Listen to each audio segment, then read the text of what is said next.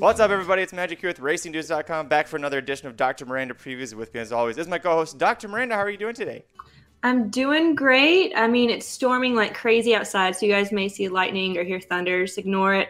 It's really crappy weather here. I hope it gets better by the end of the week, but it doesn't look like that. So here we are. Thunder and lightning, it's right when you give your best picks. That's when it's going to hit, and it's really going to underscore your correct picks, because we're going to Belmont Park for Saturday's Ogden Phipps Stakes as a Breeders' Cup winning. You're in for the Longines Distaff. And if you're new to the Dr. Miranda preview segments, let me tell you, this has been her best division from the very start, the older fillies and mares on the dirt routing. So, Dr. Miranda, without further ado, please take it away here. Take us to Ogden Phipps and your top picks. Yep, like I said, I'm just really excited to be back to my filly and mares in this field, especially because I've been following a lot of these for the last year. This is my crew. I'm sure a lot of them we're going to see in the Breeders' Cup Distaff again.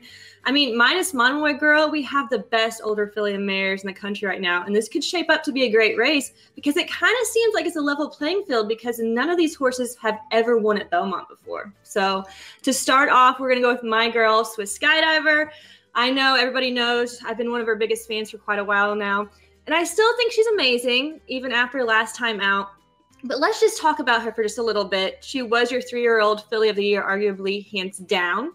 She was your 2020 Preakness winner who beat Authentic, who went to be on Horse of the Year, and she ran a 105 Beyer. That Beyer is the fastest in this entire field. She is the only horse to have more than one over 100 Beyer, and she has 3. She's faced the boys twice, got second in the Bluegrass, and then she won the Preakness. But let's talk about her 2020 campaign. It didn't end the way they anticipated. She ran at 10 different tracks in 11 months. She got 5 firsts and 2 seconds. She lost the Kentucky Oaks to a contender in here. That's She Dares the Devil. She Dares the Devil ran the race of her life, in my opinion. She ran the fastest Kentucky Oaks time in history. But then she went on to win the Preakness, and then after that, she went on to the Breeders' Cup Distaff. She stumbled out of the gate, and she kind of came up short. I honestly think she's needed time off. She was tired. She then came back to the Beholder Mile impressively with a 101 Beyer. And then her last time out in the Apple Blossom, she was up against Latruska and Monomoy Girl. That trip wasn't the best because she came right out of the gate. She was great coming out. And instead of Robbie just letting her go and run her race, he kept stopping her, and there was just too much space between her and the top 2 finishers. The last race, there wasn't a whole lot of pace, and Latruska had the best ride out there. I think this race is going to shape up a lot differently with these horses going right out of the gate. I think it's going to set up nicely for the horses that are stalking instead of wearing each other out. And another stat I want to throw out there is each time that she's came out of the number 1 hole, she's ran some of her best races. Now, with the number 2 Valiant scratching due to a fever, we move on to Latruska, the number 3 horse. I've got to give this horse props for her last effort in the Apple Blossom. She beat the best, and that's Monomoy Girl. She's been steadily improving in her last 4 starts with the Beyers going up each time out. She did lose to She Dares the Devil Nazari, but then meet Monomoy Girl and Swiss Skydiver in the Apple Blossom. She's been working out great with a 58-second 5 furlong and a 46-second 4 furlong. But I think that she ran the race of her life in the Apple Blossom, and there's no denying that she deserved the win. But when I see a win like that, where the horse really has to put his or her head down and dig in, I think it takes a lot out of him. An example I just want to throw out there is the Bluegrass Stakes, where we had Essential Quality and Highly Motivated. Those horses battled to the very end, and then Essential Quality just came out short in the Derby. And another thing I want to point out is the only time Latruska's raced at Belmont, she ran the race, the worst race of her career, and only got a 70 Beyer. She's also running for the first time without Lasix. The next one is a number 4 horse, Queen Nakia, for Safi Joseph and Gaffleon. She had a great ride in the Royal Delta with Corey Lannery, but I've said this once, I'll say it again.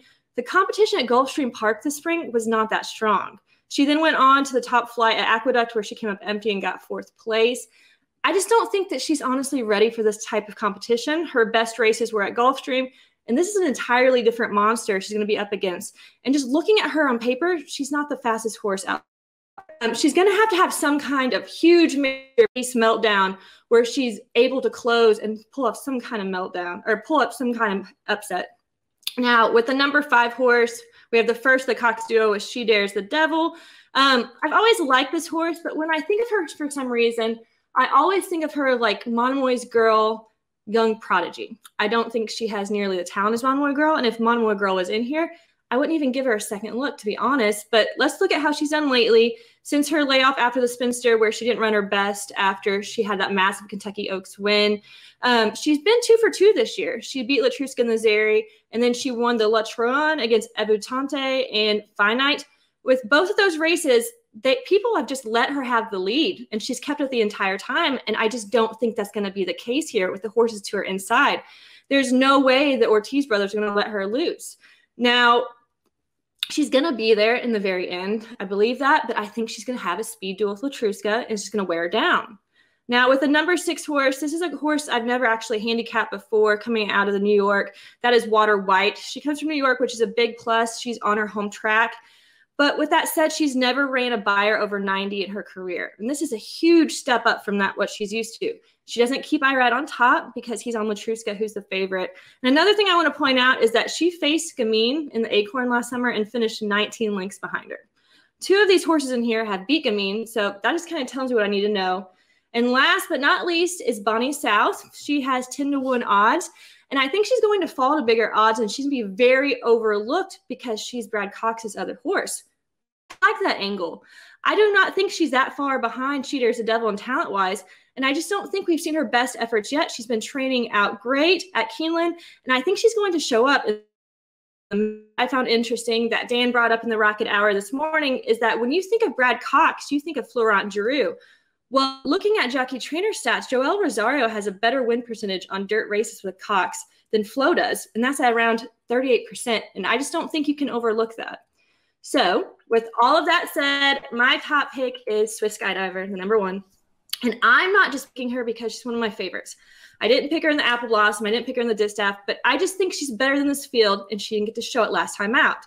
With the jockey change from Robbie Alvarado to where he's only won 3 races in the last 9 months is a huge plus for me.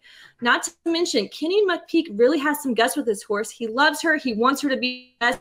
He took her all the way out to Belmont. It's just keeping her at Churchill Down for the Fleur-de-Lis, which is in a couple of weeks. I think that Latruska and Cheater's the Devil are going to wear each other out because they both want the lead, and Swiss is just going to stick back. And another thing I want to say about Swiss Skydiver, really quick, get off my rant. I just keep reading people saying that she's not that good of a horse anymore. They're just over-betting her. And I'm just, out of her 3 out of her last 6 races, she's ran over 100 buyer. So that to me is like telling me that you're going to stop boy girl because you're her last time out. I just don't get it. But underneath an exacta, I'm going to try to catch a price, and I'm going to put in Bonnie South and Swiss Skydiver in a $10 exacta straight, and hopefully we can win.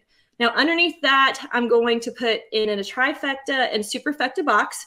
I'm going to throw in both Cox horses and Latruska. So both of those will be 1, 3, 5, 7. You know, it's going to be a good day for Brad Cox when Dr. Miranda is actually on board with one of his horses, if not 2 of them. That's usually, if she's against Brad Cox, it's usually a pretty winning angle. So we'll see what happens when you're on the 2 Brad Cox horses here along with Swiss Skydiver. Dr. Miranda, thanks so much for going through the field for the Ogden Phipps. Let the folks that know at home where they can follow you for all your tips and insight. At Miranda Bungie. Perfect. We'll see you next time. Make sure to racingnews.com. Go to check out the inside track to the Belmont Stakes wagering guide. It is available now for sale. We'll see you next week. Good luck this weekend.